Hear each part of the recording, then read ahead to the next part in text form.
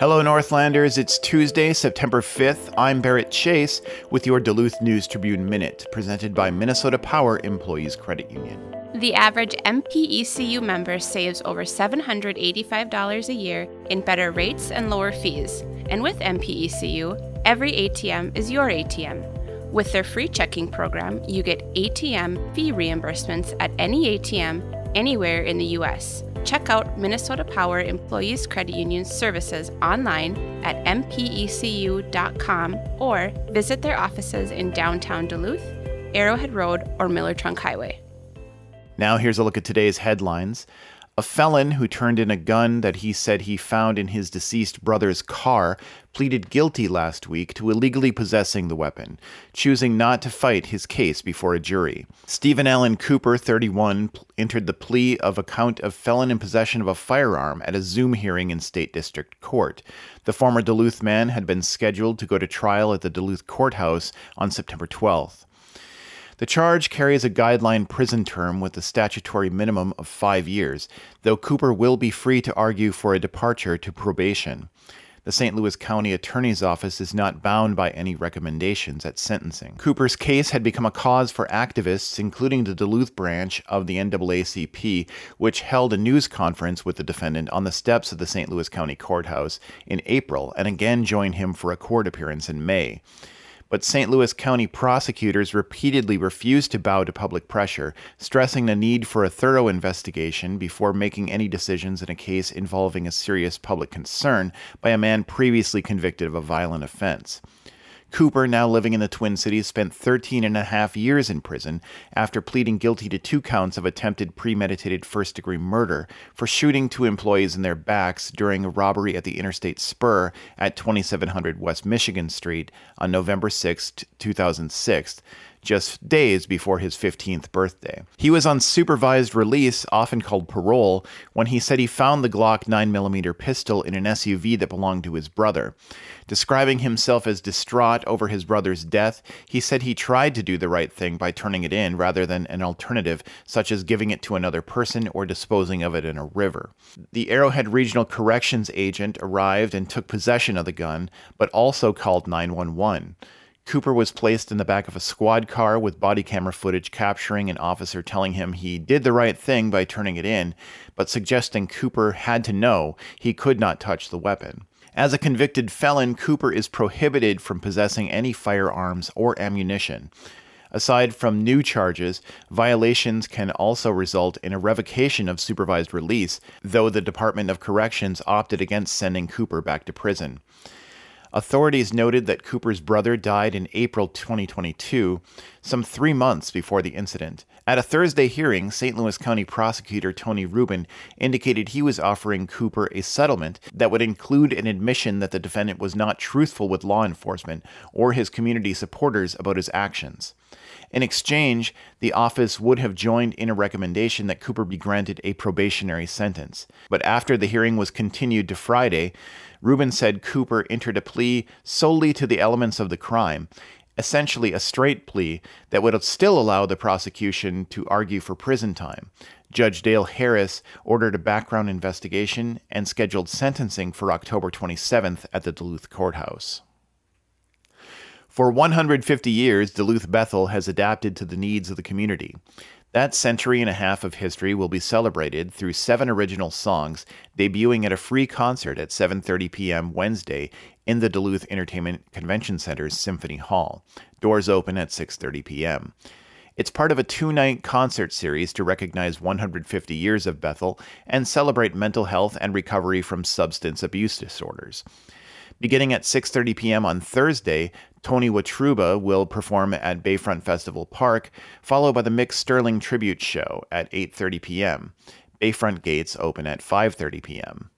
The original songs, written by Cheryl Leah and her partner Ed Willett, will be performed Tuesday evening by the Blue Canvas Orchestra.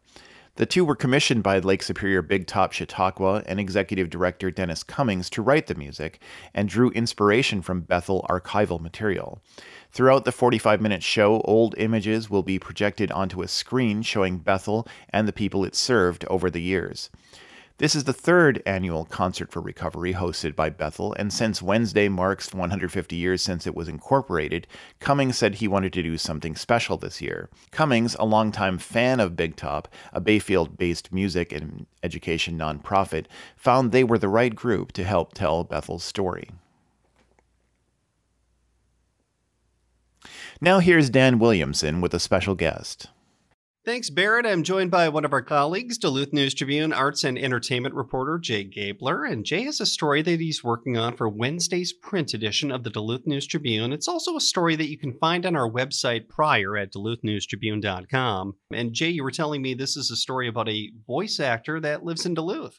Yes, I got to meet Melissa Medina, who is a voice actor who is based out of a home in Duluth's Lincoln Park neighborhood with this gorgeous view of the St. Louis River estuary. And there, they voice characters from a ton of different video games, commercials, animated TV shows. They've got this super cool little studio set up with sound baffling, and it's really, beautifully decorated and lit, and they just sit there and they pull a sound insulating curtain and just become all sorts of different characters that people around the world hear when they play video games or watch commercials or even watch TV.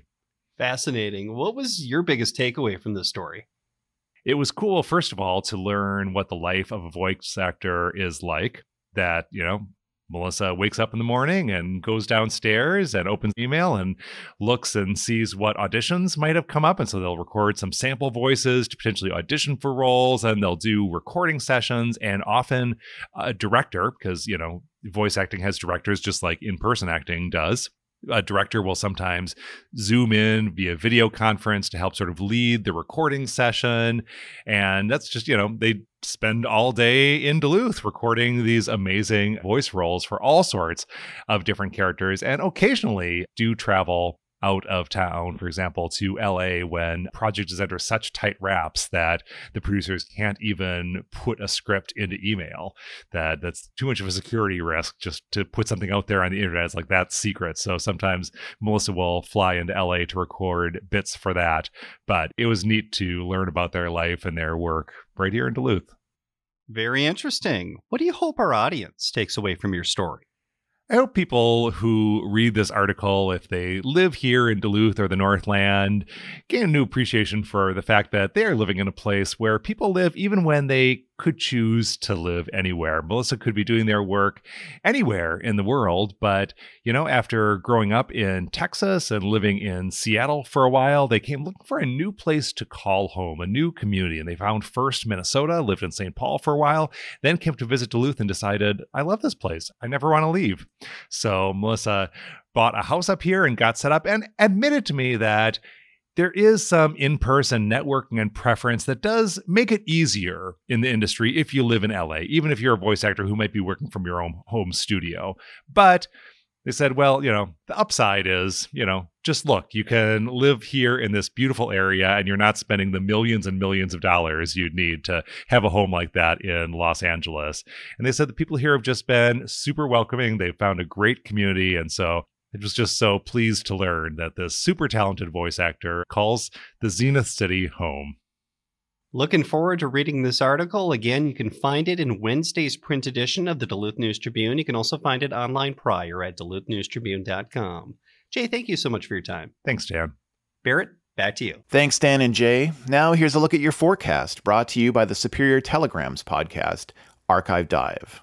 Good morning. This forecast for the greater Duluth area, a chance of showers and thunderstorms developing with a possibility of a few severe storms late this afternoon in through the early part of tonight. High today getting up to around the upper 80s with some lower 90s in northern Wisconsin. Scattered showers and thunderstorms tomorrow night coming to an end overnight. Temps dropping back down into the upper 50s. Then much cooler with scattered showers, maybe a thunderstorm on Wednesday with a high only in the low to mid 60s. Much cooler weather for the rest of the week. I'm Storm Tracker meteorologist John Wheeler.